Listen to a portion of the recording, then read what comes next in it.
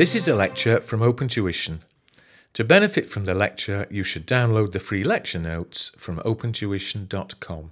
Okay, we've been through in the previous lectures the two different ways of calculating depreciation: straight line, reducing balance. And as I said, that's really what's important for the exam, because there's not a lot of debits credits in the exam. However, to be safe, let me show you what the double entries are, how we actually account for it. And as I did say in the previous lecture, whichever way we've calculated depreciation, that's just the calculating. Once we've got the figure, the accounting, as you'll see, is exactly the same. So to show you, look at example 3 with me. Melns. Melns has a year end of 30th of June each year. And on the 1st of January 2002, he bought a car for $15,000. It's an expected life of 5 years with an estimated scrap value of $1,000. And our depreciation policy is to use straight line depreciation. Show the accounting entries for the first 3 accounting periods. So let's make a start. Let's first of all play at being bookkeeper. And on the 1st of January 2002, they buy a car for $15,000. So the double entry, credit cash, we've paid out 15, debit the car account.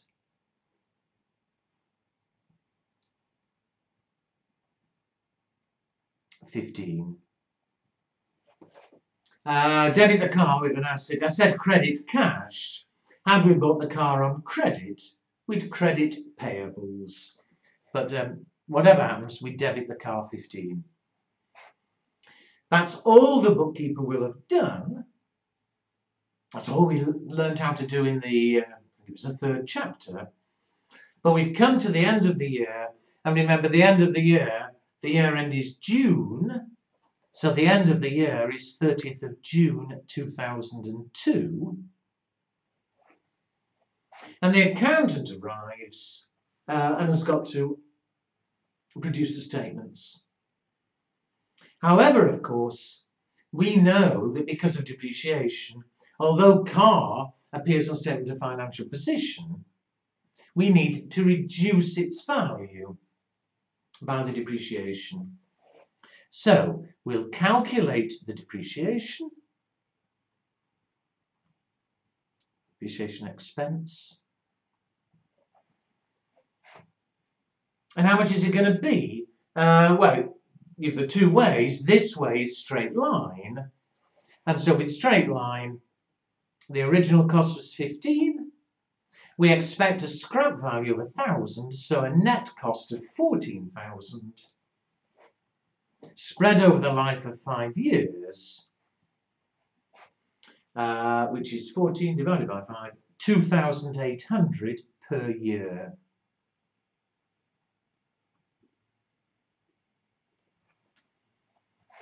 However, it wasn't bought until the 1st of January, and our year end, remember, is June. So in the first year, we're going to have to prorata. We bought it on the 1st of January, so January to June is 6 months. We'll take 6/12 of the depreciation, 1,400. But remember, I did say in the earlier lecture, look out for that statement that could have been there. If they'd have said a full year's charge in the year of purchase, it would have been 2,800. Here it didn't, so we prorata. It'll be 1,400 in the first year, but in the future years, when we've had it all year, it'll be the full 2,800. Well, having calculated it, what do we want to do? Well, we want to reduce the value of the car by 1,400. And what we could do, but if you're copying me, don't write this down, we could credit the car with 1,400, and that would reduce the value. However, we don't, and the reason is, remember, Although we're going to show a lower value on the statement of financial position, we are required to show the breakdown. We're required to show what the original cost was and how much we subtracted. And the danger is, after a few years, and especially if you've lots and lots of cars in the same account, doing what we've done there, you'd end up losing track of what the cost was and how much you're subtracting. And so, in fact, we leave the car account as it is, showing the cost. We open up a new account called accumulated depreciation.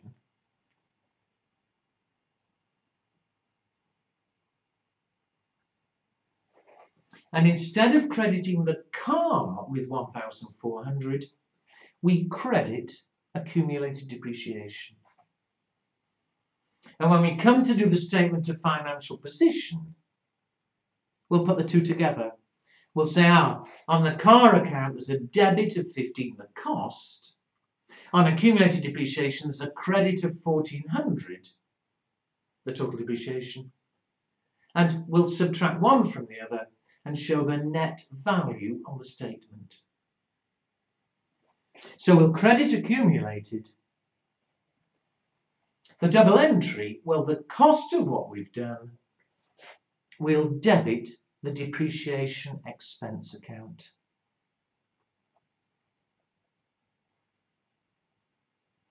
So credit accumulated, debit the expense.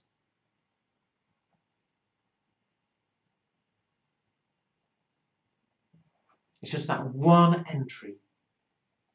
And having made the entry, now we can close off the accounts. The car, that'll appear on the statement of financial position. We leave the balance there. The accumulated depreciation, that'll appear on the statement of financial position as well. We leave the balance there. And again on the statement, under non-current assets, you'll show cost less accumulated depreciation. You'd show a net, whatever it is, 13,600. The expense account, well, like any expense, we move it to statement of profit or loss. Credit the expense, debit statement of profit or loss. And that account has now zero balance, ready for next year. So that's the end of the first year. Remember, that is 30th of June 2002. Am I right? Yes, that's when the first year finished. And there are the balances. No balance on the expense, but we've got those balances on the car and the accumulated. Now the question asks us to do the first three periods. So let's carry on.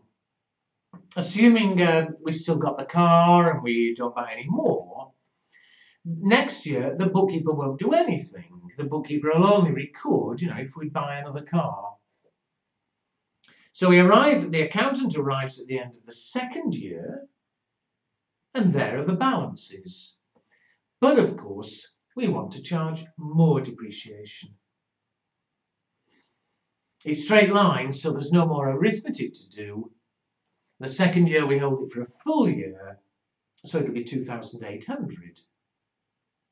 And so to reduce by another 2,800, exactly the same entry. Credit accumulated depreciation. There's an extra 2,800 to subtract from the value. Debit the expense.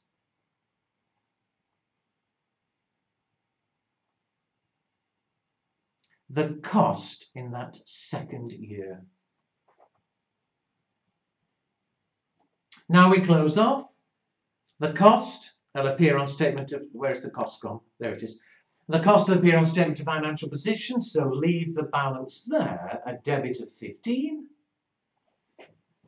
The balance on the accumulated is now 4,200.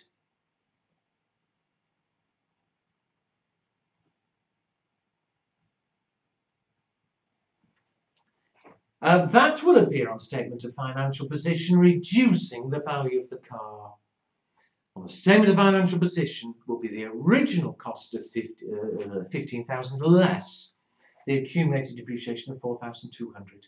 Leave the balance there. The expense account, well, there's the cost of what we've done this year. Move it to statement of profit or loss.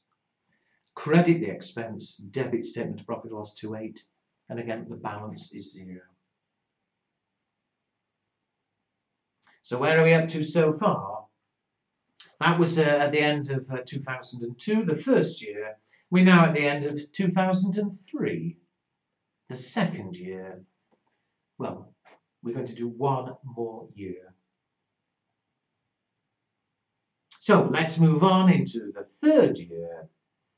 And again, assuming that we've still got the car and that we don't buy any more, the bookkeeper will do nothing. But the accountant arrives at the end of the year and we've still got the balance on car, which is fine, the original cost. We've still got the balance on the accumulated, but at the end of the third year, we need more depreciation. If it was reducing balance, we'd have to do a bit more arithmetic, 1% of the net value. However, because it's straight line here, we know the third year will be another 2,800. And so just the one entry again. Credit the accumulated. There's an extra 2,800 to reduce the value. Double entry, debit the expense.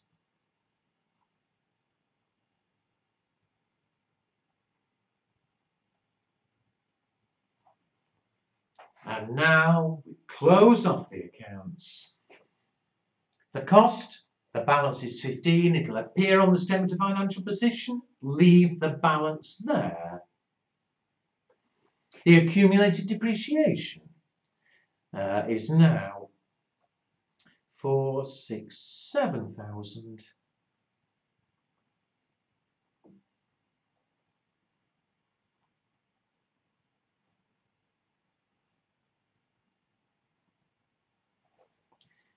Again, it'll appear on the statement of financial position. It'll reduce the value of the car. The car will appear at 15 less 7, a net 8,000. The expense account, again, that was this year's cost of what we've done. We'll move it to the statement of profit or loss. It appears as an expense. And there we are. And where are we up to? We depreciated for 1 year. The year end was June. We bought 1st of January 2002. So the first year was June 2002. We did another year. We'd got to June 2003. We've now got to June 2004. But there we are. All right, so there is only that one entry and it's typed to the bottom of the page. Calculating, we've done before, straight line reducing balance. But whichever way we're using, once we've got the figure, the entry each year is always the same. Debit the expense account, credit the accumulated depreciation. Okay, that was fair enough. However, clearly, there is going to come a time when that car or machine, what was it? It was a car. There is going to come a time when the asset disappears. Either we sell it, or it stops working and we scrap it, or whatever. And so the last big thing we've got to deal with in this chapter is what happens when the asset eventually goes. Now, as always, to avoid things getting too long, I'm going to stop this lecture. The next lecture, though, we're going to take the same example. So make sure you've still got the figures in front of you. But we're going to deal with what happens when we dispose, sell, remove that car. But again, that'll be the next lecture, the last big problem we've got for the time being.